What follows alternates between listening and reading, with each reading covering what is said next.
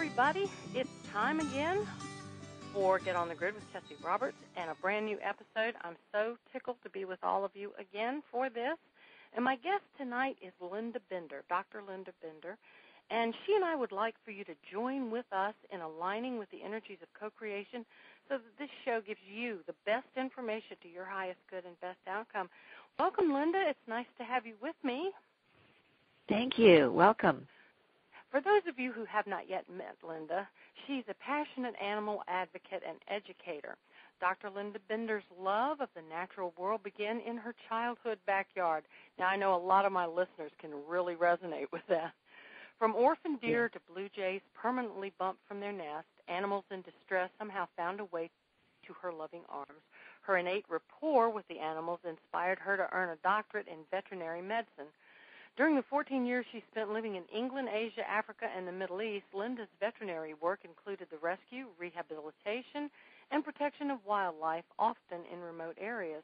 Working with zoos in Southeast Asia, she treated animals rescued from the wildlife trafficking trade. Yay for you, that trade just needs to go away, and helped reintroduce them back into their natural habitats.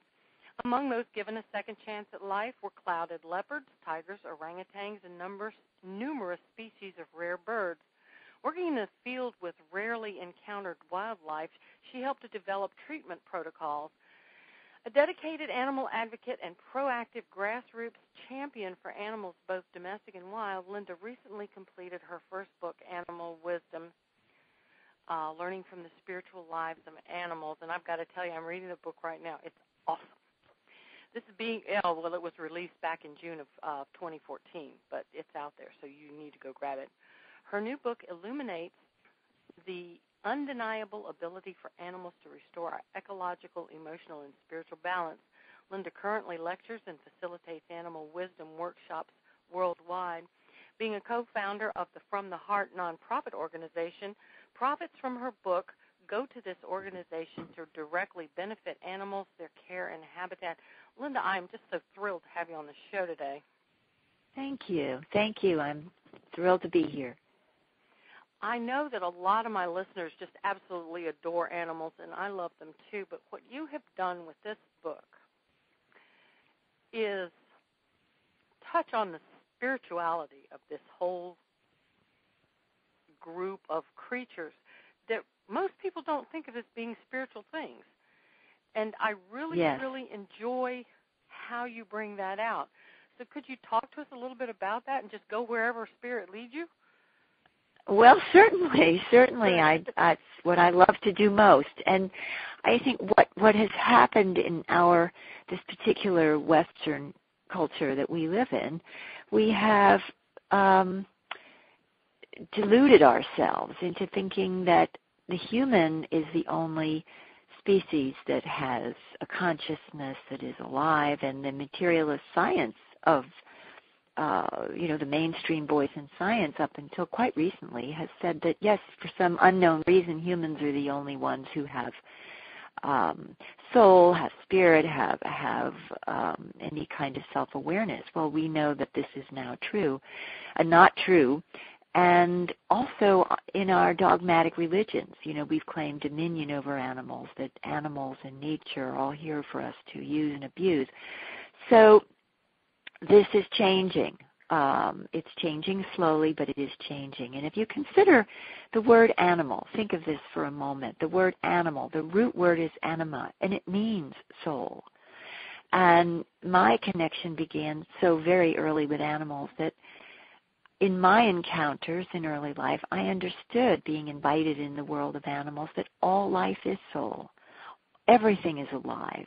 Animals have lives of meaning and purpose that are aside from the meaning and purpose that we as humans assign them. And so what we need to do is have a rethink of our relationship with animals and nature.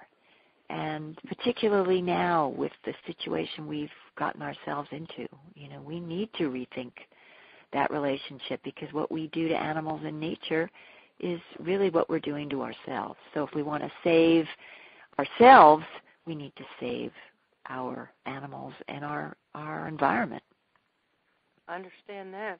I can remember going to school when I was a child, and they would tell us that one of the things that raises people above animals is that people have the ability to play.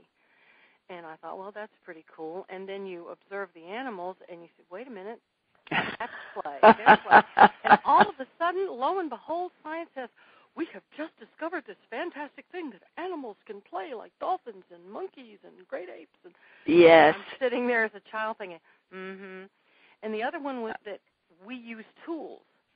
And all of a sudden, right. lo and behold, animals use tools too. And so this book has really resonated with me on these levels. Yes, because yes.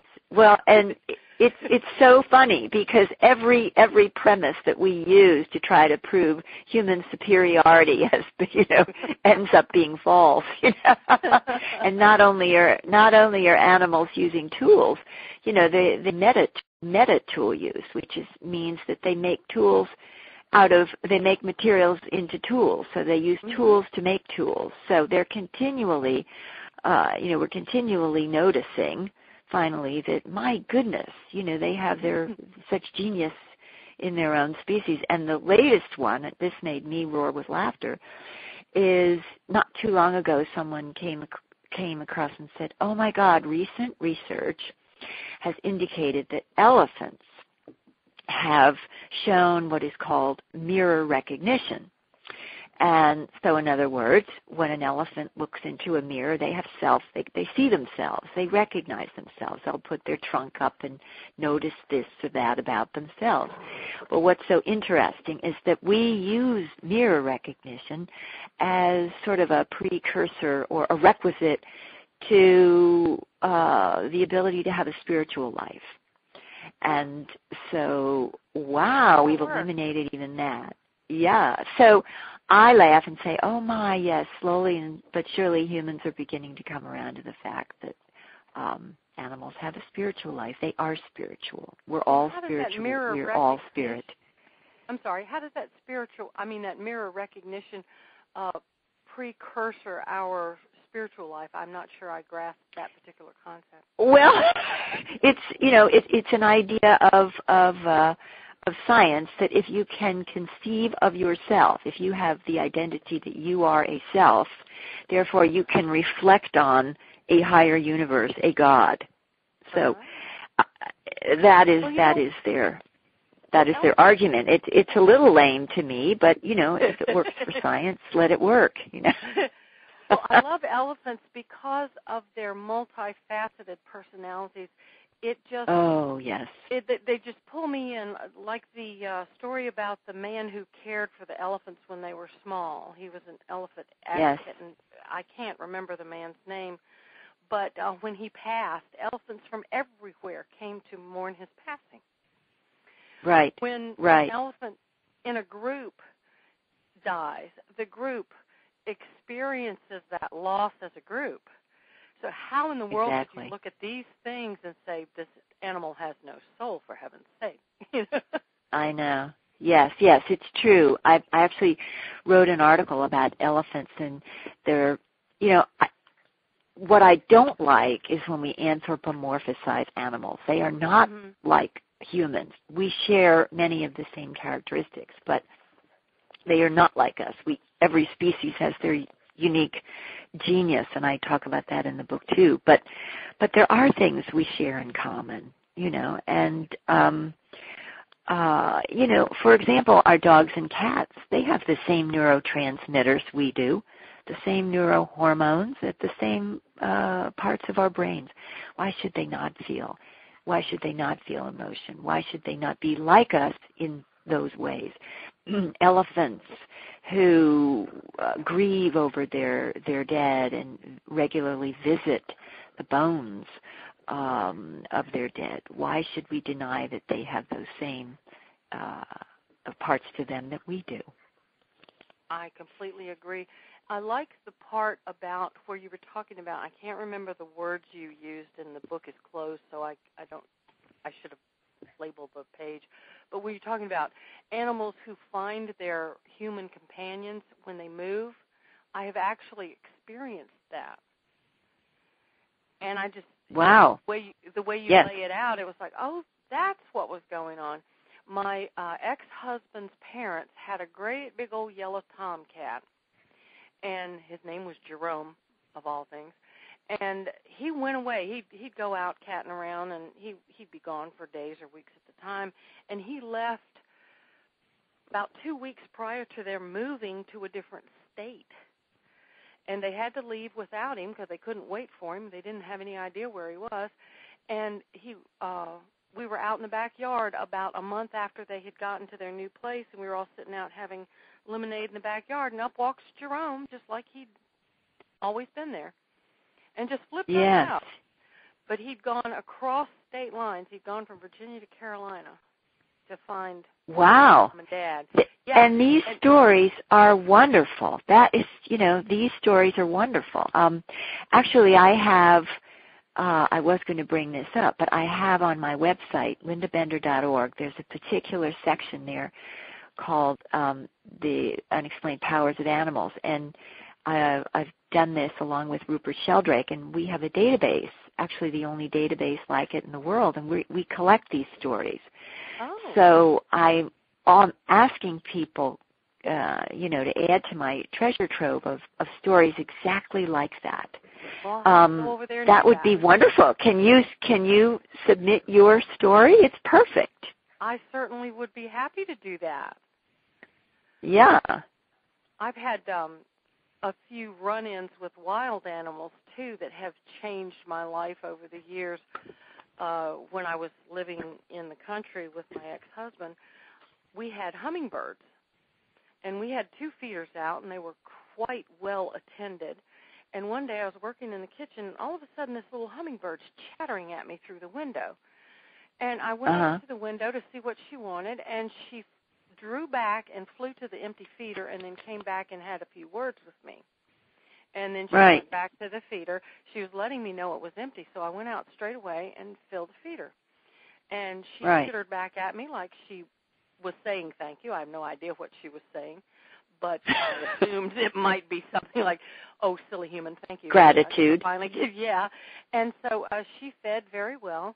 And when the husband came home, I told him about it, and he told me that I didn't know what I was talking about. So because I am the wonderful person that I am, I let the feeder run empty one day while he was home. And he and I were in the front yard, and the bird came over the roof and got between us and expressed her dismay to me again. And he said, what was that all about? And I said, well, the feeder's empty. He said, how can you possibly know that? I said, because I planned it that way. And then I said to the bird, what do you want? And she went up to the rooftop and turned around and looked at me, and I did a shrug like I can't fly. So she came down in front of me and led me to the end of the house. And she turned the corner, and I stopped. She came back and got me. She must have thought I was the dimmest thing on the planet.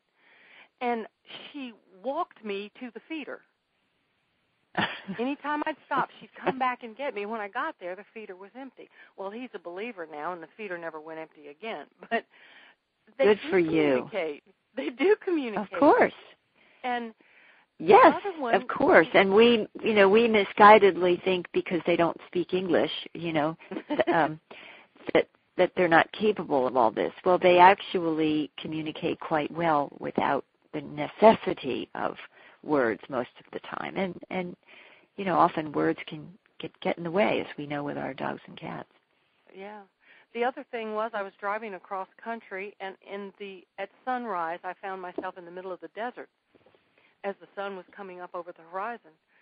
And I saw movement out of my peripheral vision to my left, and I stopped and looked. I was the only car on the road. And a beautiful mountain lion was just kind of loping across the desert. And when she got to the road, she was right in front of me. She stopped, and she and I sat there looking into each other's eyes for many minutes. And I guess maybe she satisfied her curiosity, and then she went on her way. But anytime I feel isolated, I call that up in my memory. And the connection with this beautiful animal was so strong. I have no idea why it happened other than it was a huge blessing to me. I didn't get any information from her that I'm aware of, but it's it's a place that I go when I need to reconnect. Oh, and I think you were given, I think what you were given is the gift of experiencing the power of presence. Mhm. The power of sure, presence. because I was right in that moment. There was nothing else on the planet but the sun coming up, because it was just so beautiful. Right. And this gorgeous creature. Right. And as I was reading your book, all of these events came flooding back to me. I'd kind of, forgotten about them. So thank you for that. Right. And so that's wonderful. And there's stories in there about the power of presence and how animals taught me about that. And it's true not only in those precious moments when, we're caught by that in the middle of our day, but it's also true when, for example, people say this to me often, I felt so helpless. There was an animal or my animal or my pet or an animal out in the wild that was dying and was hurt by the roadside and they died, but all I could do is just be there. Mm-hmm. I felt so powerless and so helpless. And what animals have taught me is that it was a very powerful thing that you were there, and that the presence is immensely important, and to be with another being of whatever species when they're crossing from this life on to another is huge. To be there, to be there in your presence. And having an animal with you when you experience the passing of someone. I was very fortunate to have this occur when my mother died. My longtime listeners probably heard this story, and it moved me so much I actually wrote a song about it. And my mother's little dog came and got me and brought me into her room. And the spiritual activity in the room was intense. And the little dog was just all beside herself. She wanted to get on the bed with Mother, and she kept looking at me like, "What's going on? What's all this noise going on?" And you could actually hear the spiritual activity in the room. So the dog and I sat there and discussed this all night long as we watched the spirits or the angels or whatever you want to call them to come in and take Mom home. And after they had left, I let the dog get on the bed with her, and she snuggled up to her as close as she could get. And then she wouldn't leave me, and I guess it's because maybe I smell like Mother or look like her or felt like her. And that was a real bonding experience for me and this little dog. That's so beautiful.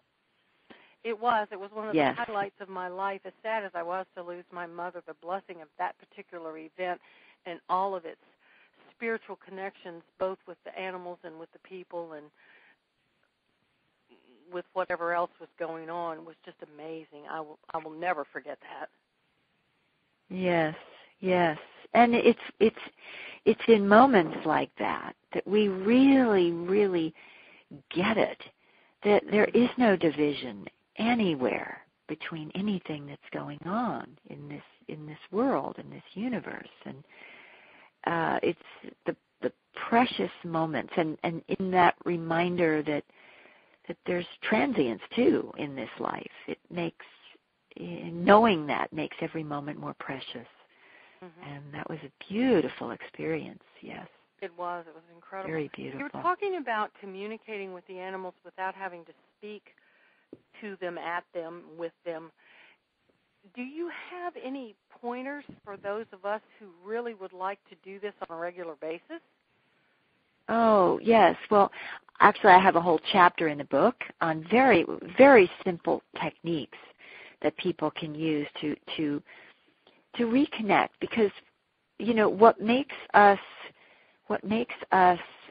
like a GPS and makes us telepathically irresistible to all beings, be it animals or other humans, is the connection we make initially to our own hearts. And it's through the heart and the soul that we connect. And so what we need to do first is get out of our heads, close down or shut up and focus not on what we're thinking, but who we are being. And that's, simply closing our eyes and going inward. The beauty and simplicity of what you just yeah. said. Stop what we're thinking and connect with who we are being. That's incredibly simple and profound. It is simple. And we tend to make it get a lot harder. Of email about that. I'm going to get a lot of email about how do you do that? But one of the things that I have discovered just recently is if you decide to do something and tell the universe that's what you would like to do, they will make it happen. Right. That's the power of intention. But I think the bottom line is we distort. We pray and we wish for, stuff, prayers of petition and all that. And so we're misguided a bit in how to pray, how to reconnect. So rather than asking for what I have experienced and learned in my own life and what animals have taught me, that it's more effective if we simply open ourselves and announce our presence. I am here. I am here, Lord, or animal, whoever we are wanting to connect with, the cosmic sacred universe. I am here. I am open to receiving. And that's when we become powerful beings. And I believe that what we do is we end up receiving what we actually believe in the first place, in the deepest recesses of who we are. And I know that happens a lot with relationship. Romantic relationships turn up. Who turns up? The one who turns up is often what we believe we deserve. Right. So if we believe that we respect ourselves, that we care for ourselves, we are nourishing our hearts and our souls, then that comes up in our life too. The reflection of who we think we are and what we're opening to is what shows up in our lives. And that's true with animals too. Think about it. We ask so much for stuff, and but the universe isn't giving Sody Bainabacks and iPhones to nature or birds or And why would we get what want we need them? Exactly. I would. So we need to rethink. I would much rather sit in the woods and listen to the birds and watch the animals go by than be plugged into any of that stuff, says the woman who has an online radio show. Well, but we still live in this world. We what the Buddhists would say. We can be completely evolved and all that, but we still, as they say, have to walk the marketplace. We have to live in this world. Right. I don't necessarily want to do all the technology stuff I have to do, but guess what? I have to do it. It's part of what we need to do. My newest friend that I'm cultivating a relationship with is a big bumblebee who stays out on our front porch. And he likes to get right in your face and just really examine you. And my husband was trying to take a picture of him. He'd get as close to the camera as he could, like he was trying to figure out what in the world this thing was in front of this guy's face. And we spent the best time with this bumblebee because he's very friendly. He's very, I imagine he's pretty chatty if I could zero in on his little thought process, which I'm working on. Yeah. But I just enjoy sitting out communing with the bumblebee because he'll come to you, and he's almost landed in my hand a couple of times. Wow. Yes, and there's trust there. You see, you're putting out the energy of friendship and oh, hi, I'm just another being out here. What happens is sometimes if we put out the energy, because we're all energy and information, and we send out real frequencies. And if we're sending out the vibes of fear and, oh my God, if it's a snake, oh my God, it's going to bite me, I'm terrified, Animals pick up on what we're sending out. Yeah. Yeah. So, and they respond accordingly. Mm-hmm. The Native Americans used to say that when they would cross a rattlesnake out west, and they would not be fearful. They would just cross paths and, recognize another being.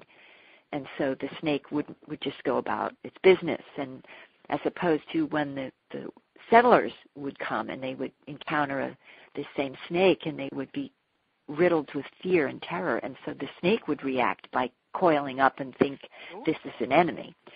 Yeah, so again, it's what we're putting out. We camp a lot, and people will have wasps or hornets or something come up, and they're rather, I'm going to say, prickly animals. They have an energy that will put you off, especially if you're sensitive to that. And if I can maintain my calm and my peace, they lose interest in me really quickly, which just suits me fine. Right. But then they move on. Yeah, and the other campers are just losing their minds. Boss, he's going to sting me.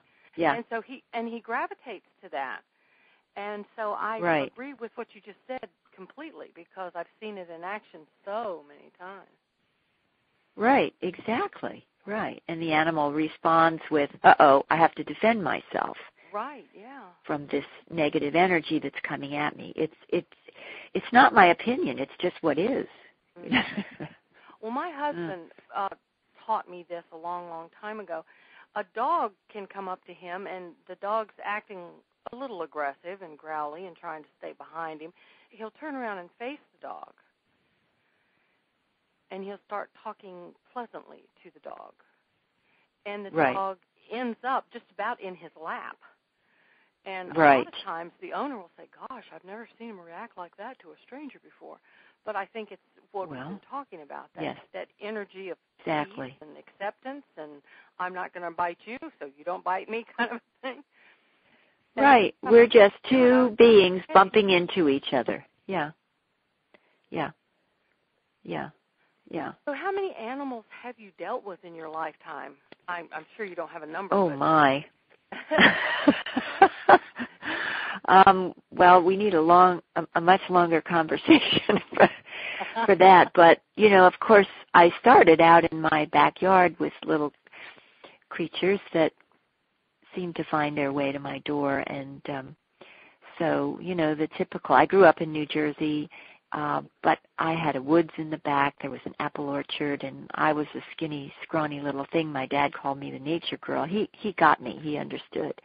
But I was more comfortable out with, the animals in nature than I was actually indoor with the humans. I was so on some level I imprinted with them. And on the internet we see all these things about stories about animals and interspecies adoption, and I feel on some level I was an interspecies adoption. The animals saw me as this little thing that needed some nurturing, seeking some love and attachment, and they invited me into their world, and that was the beginning of a relationship with animals and nature that has never stopped. That's my reality, and it ever deepens. I envy that. It sounds absolutely wonderful. Can you tell us a story or two about some of the animals that you've connected with and worked with over the years? I know you've lived all over the place, and you've had a multitude of them around you. Sure. Wow. I don't know where to begin. Just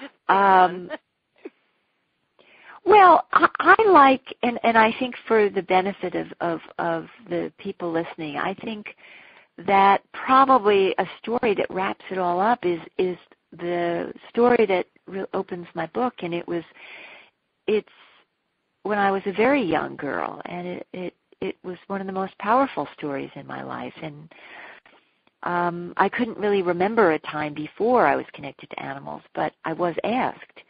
And I thought back to, I guess I was maybe 6, I don't know. But I was awakened in the middle of the night, and must have been about 2 or 3 in the morning by this, what sounded like non-human screaming.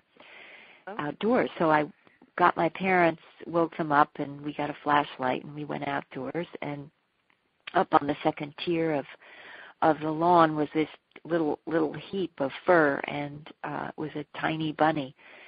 And Mom wasn't around, and this little thing had obviously had some sort of near-death experience with a bigger creature. And so I scooped up that little bunny and brought her inside and said to my parents, I'm going to stay up all night, this little bunny that was just quivering in terror. So I did, and I lay down on my parents' kitchen floor.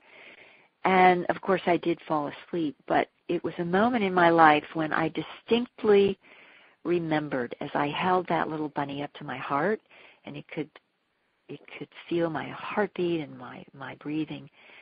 And there was a sudden recognition of the interconnectedness of all, and that this little being somehow made sense of my being, maybe understand the purpose of my life, and that loving and helping creatures was who I was, and gave meaning to my hands.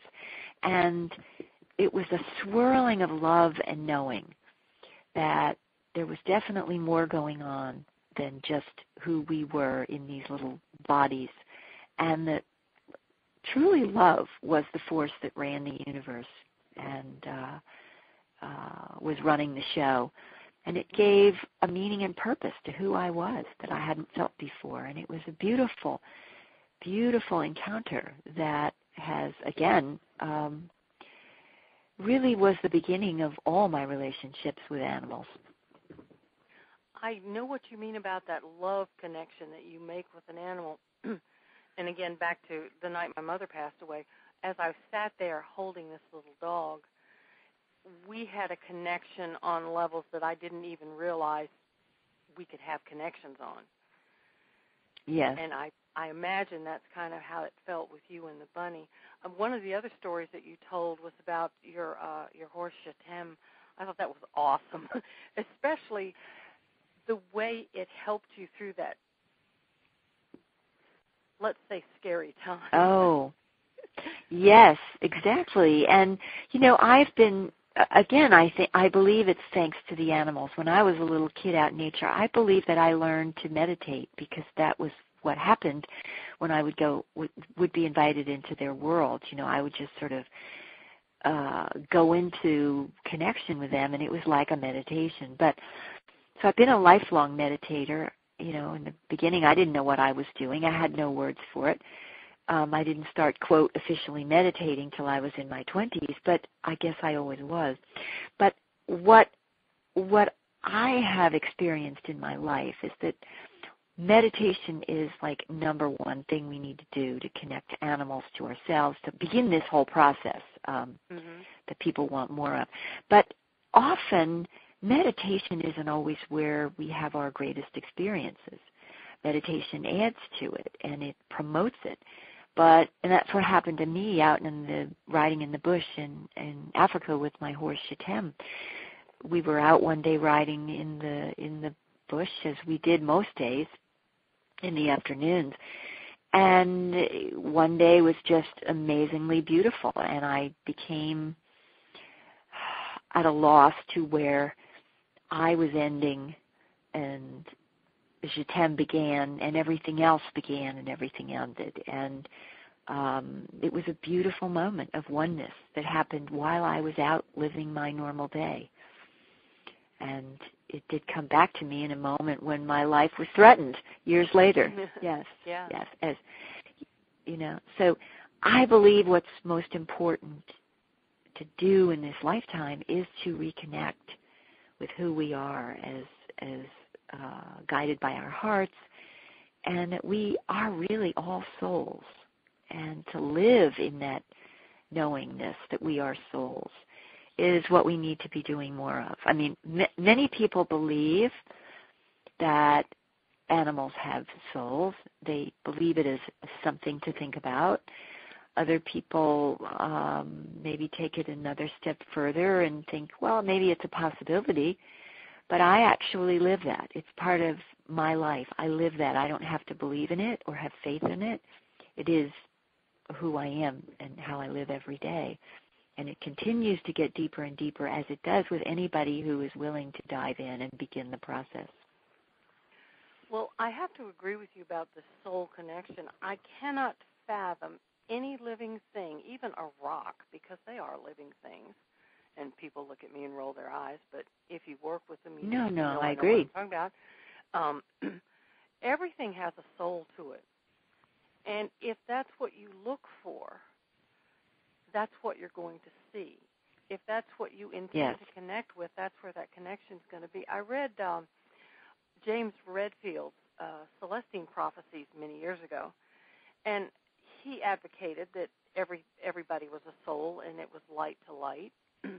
So I got up one morning and I said, okay, universe, I would like to connect soul to soul with everyone I see today. I don't want to see the outside. I want to see that soul light. And lo and behold, and this goes back to what I was saying, tell the universe have happen, and chances are it will. If you want to do that, just let the universe know you're open to that, and it will happen. And I got in my car, and I set off down the road, and all of a sudden I realized that I wasn't seeing anybody on the road. All I was seeing was lights. Lights for driving cars, lights for walking down the street. Some lights were really bright white, some were kind of dimmer, some were blue, some were gold, all different color lights. And as I got used to seeing the world that way and stopped going, oh my goodness, and not driving up a tree somewhere, I started to wonder what the animals looked like. And unfortunately, I didn't see any animals. But I would imagine that it would have looked very similar to what I was seeing in humans. And that was one of those, I call them inside glimpses that you get when you're right in the exact moment of now, and you're connected to that being that runs through everybody. It was just incredible, and I tell people about it now. They kind of look at me sideways, but I know what happened. Sure, you know, and that's your truth, and you know that, and you need to believe and know that that is your truth. Yeah. So I'm getting everything that you're saying about this heart-to-heart, this soul-to-soul connection. And when we stop living in our mind, not our mind, in our brain, I guess it would be mind. We try to think everything through and figure it out, and just let it be. Just allow, and my longtime listeners know my fondness for that word, just allow things to be who and what they are. And this connection I'm talking about will happen a whole lot easier than if you try to force it, yeah? Exactly, right. It's we try so hard to push the river, and we get in our own way. We do. We do get in our own way. And it's that trying to make sense out of things that don't have to make sense. You know, we're brought up to have pie charts and graphs, and everything has to be proven scientifically. But, you know, there's a faith out there, and that faith that lets you just be part of what it is. Right. And, you know, I think we waste a lot of energy on the debate between science and spirituality. I mean, I love science. I'm trained in science. And I'm been on a lifelong mystical path. But I personally have never felt the conflict between science and spirit, you know, and so for me, I think, why are we wasting so much energy on the debate when, in fact, it's not about that debate. It's about understanding that science is one part and spirit is another part, but it's all part of the whole. My mother used to say that a certain individual in the family was kind of ornery, and I said, what do you mean? She said, well, he'll argue with a post and pull it up and then argue with the hole. And I think that's kind of what we do when we get on these big tangents about spirituality versus science and all that sort of thing. And, again, let it be what it is. There is no conflict. It all works quite well together, and it doesn't take us to have to figure it out for it to do that, right? Right. Right, exactly. And, you know, our brains can only figure so much out, you know, and truth and what we know is always replaced by what we know tomorrow and what comes up next. So we have to remember that science is always renewing itself. Our spiritual journeys are always renewing themselves. Change is part of life, as dark and light. Life and death. We can't have one without the other. Yin and yang. It all goes together. And it was made to do that. Right. We weren't stuck here to figure it out and stick our fingers in it and change it. Yes, yeah. I have a whole chapter on living in mystery, and animals are wonderful tutors in that, I would imagine that we don't have to figure everything out. I love what you said about them not knowing what's coming or caring what's coming. They're always in the now. They don't remember yesterday unless something horribly traumatic happened. I know that animals are abused all the time, and they do remember that. Right. And I can understand Yes, of course. But they aren't concerned about what's going to happen. They're just doing what they're doing right now. Right. And they trust. They have a trust. And I like to think of it as, animals trust because they exist in a place that is more connected to whatever you want to call it, the universe, the cosmos, God. They're in that. They live in that space. And so, although, don't get me wrong, horrible things happen in their lives, things that are just shockingly horrendous to us.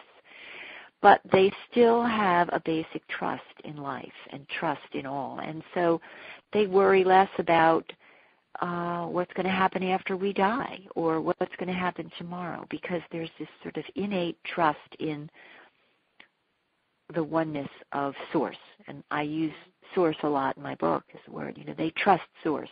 It may not always be that great things are happening, but they trust in Source itself. Right. That if what's happening today is reasonably okay, then probably what happens tomorrow will be reasonably okay too. I was doing research for my my self-help program that I created 20 years ago or so, and one of the things that they were talking about was that, I just derailed my train of thought. Oh, well, talking about one trust. This course that you put together. Right. As I was going, I was having to dig into metaphysics, which is something that usually scared the pants off of me. But I found it fascinating because once you start digging into these metaparticles, these little tiny pieces of physics, you see this huge pattern that you didn't see before. And it is all connected, and it does all go together, and you don't have to rearrange it, and you don't have to change it. You just have to go with that flow and be in that moment. Right. Here's that allow word again. Allow it to be what it is, and not be concerned. Oh, I just remembered my point. One of the things that I learned is that more Americans die at 9 o'clock on Monday morning. And I thought, well, that's odd. Why is that? And the next sentence cleared it up because they're stressed out about going to work. I've never seen an animal have a heart attack at 9 o'clock on Monday morning because he was worried about his job. No. He's just doing what he's here to do. The lions are doing their lion things, and the birds are doing their bird things, and the crocodiles are doing their crocodile things, and they're not concerned with the rest of the world. And I honestly believe if humans were a little bit more like that, we wouldn't be quite as sick as we are. I completely agree with you. Totally. And, one thing that this debate with new science and all that, and I actually have a son who's a budding physicist, so we get into these dialogues frequently. But, we have to be careful what we extrapolate from physics. Proving spirituality or disproving whatever, and I think that dogmatic science, the Newtonian way of science that has held us in a grip for so long, that we can figure everything out, that basically science knows everything. Science knows the big deal, but we just need to fill in these details. And I think one of the most important lessons that we've learned from the quantum physics stuff is that maybe we don't know, that we're not so smart, that we can go back to a little bit of humility and say there's a whole lot out there we don't know. One of the things that I live and I think it's very healthy. Is that adage that when you think you know it all, you stop learning about whatever it is you think you know all about. And I try diligently not to do that. I never assume that I know everything. I'm always looking for that next lesson. I'm always looking to learn something new. Right. And right. That's kind of my driving force most of the time. Yes, and I think that part of our human genius, I talk about every species has a species-specific genius for something. And, as humans, we're thinkers. We love to problem solve. We love to ask the existential questions. We like to solve problems. We want to know. And that's part of the wonder of who we are. Doesn't mean we always come up with the answers, but we enjoy sometimes living the questions, which is probably the best thing to do. But, we are able to come up with creative solutions to problems and implement them. That's why we can be so helpful to animals now in light of all the problems that are in the world. But we put ourselves out there and we're able to do it.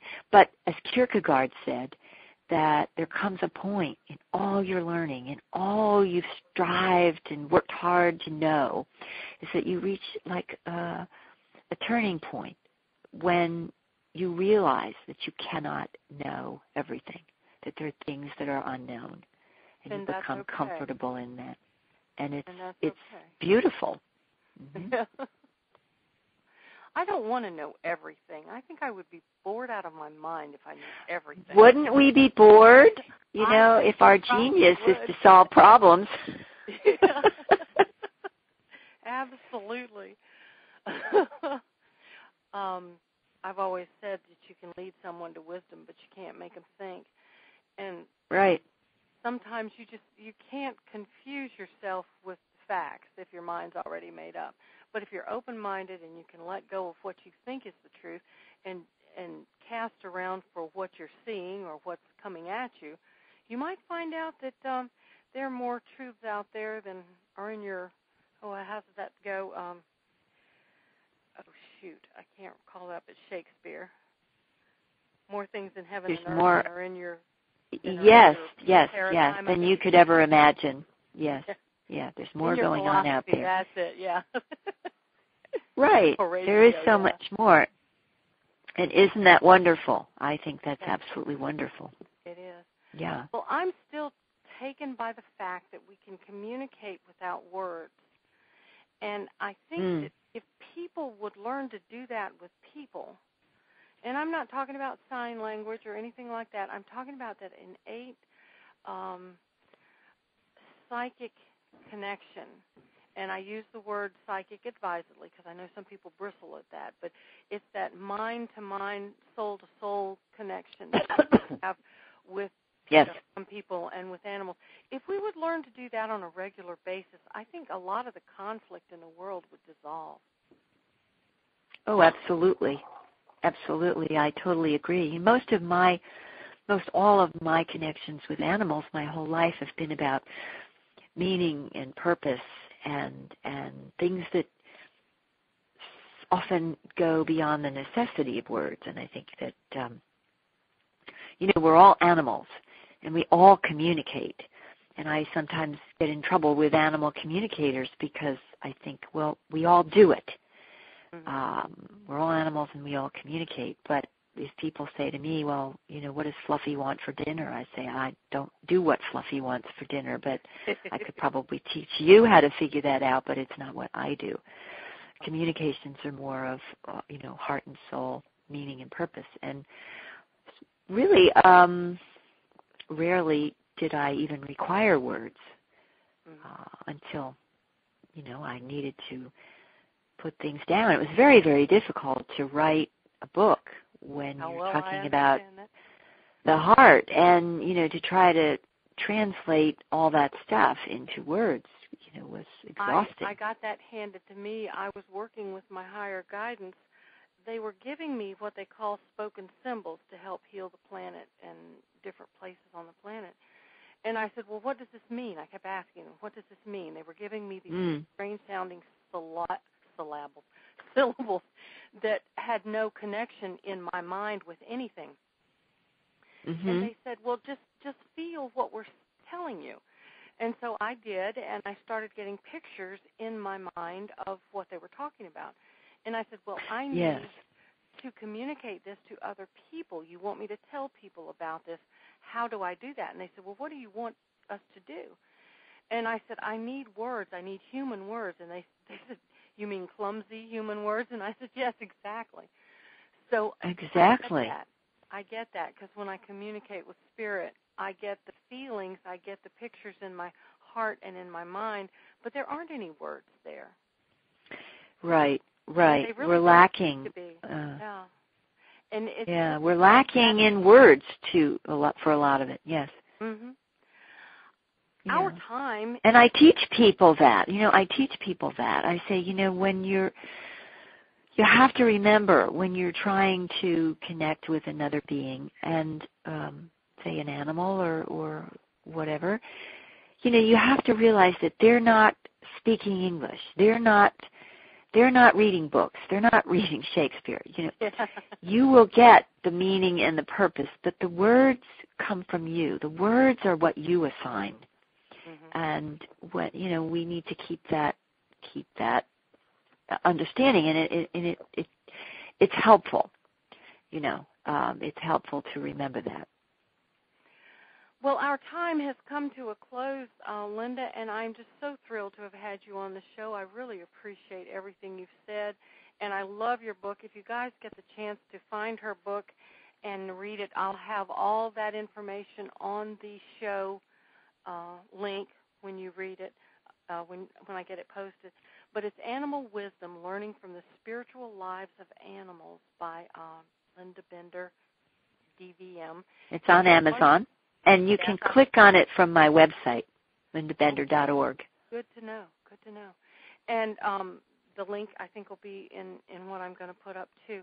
It's a wonderful book, and if you even think you even like animals just a little bit, you're going to want to read this book because it will change your whole paradigm about animals and your connection to spirit and everything. So I want to thank you so much for joining me on the show.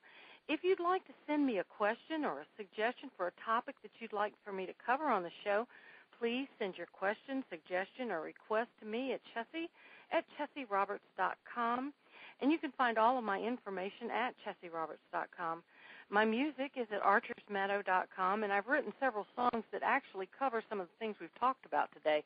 So you might have fun going to ArchersMeadow.com and giving them a listen and maybe even purchase them and make them your own. And my book is on Amazon.com, Chessie Roberts, and I'll pop right up. So thank you for listening, and come back anytime to hear Get on the Grid with Chessie Roberts. Have a great time until I see you again.